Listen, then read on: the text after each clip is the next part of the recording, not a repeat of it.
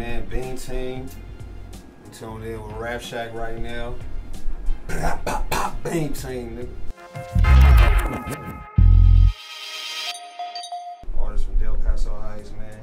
That comes from the struggle, man. You feel me? That comes from the struggle that speaks. You feel me? For people's voice that ain't heard out here. You feel me? That's Lil Brodie. Mama on dope. You feel me? That's gonna be my first album coming out, and then I'm planning on dropping Purge Party. You feel me? Compilation with all my niggas. You feel me? All the niggas that ain't getting heard out here. You feel me? Or whatever. But Mama on dope though, something special. I'm just gonna let niggas know that for sure. Mama on dope really special. It's a special album because you feel me, it got a lot to do with, you feel me, a nigga life, you feel me, how a nigga was living growing up, you feel me, and what I was seeing. Yeah. Mama was really on dope, nigga. Right. You feel me? Prison, man, prison just got a nigga thinking, man, just be having a nigga thinking all day, you feel me? So a nigga had hella plans for music. I've been like just plotting and scheming. I was in there, I did 6 years in the pen, you feel me? I've been on the 4, 3, 2, 1 ranch, fire camp, Arizona, Oklahoma, nigga done been places. Niggas know who Lil Brodie is, niggas know Brodie. And niggas know Brodie good everywhere you go.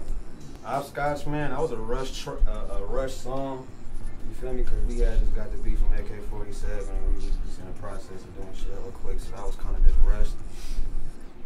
But you feel me, I don't know, bro. I just got a little zone that a nigga get into. You feel me? And I don't know. The divide, man, that's just how Sacramento is, and it's how Sacramento always gonna be, man. It ain't never gonna change, bro.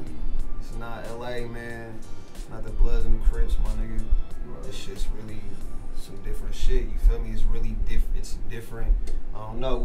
Sacramento's a different place than different places, bro. We got different things, bro. It's a different lifestyle, different culture, you feel me?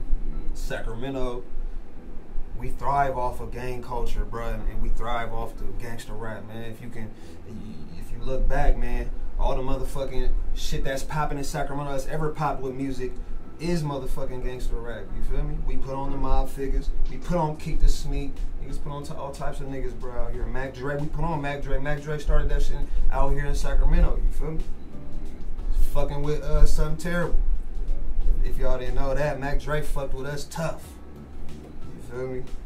But now there's a little divided thing going on with, you know what I'm saying, Sacramento, the Bay Area, niggas mixed between it, and tangled in some other shit.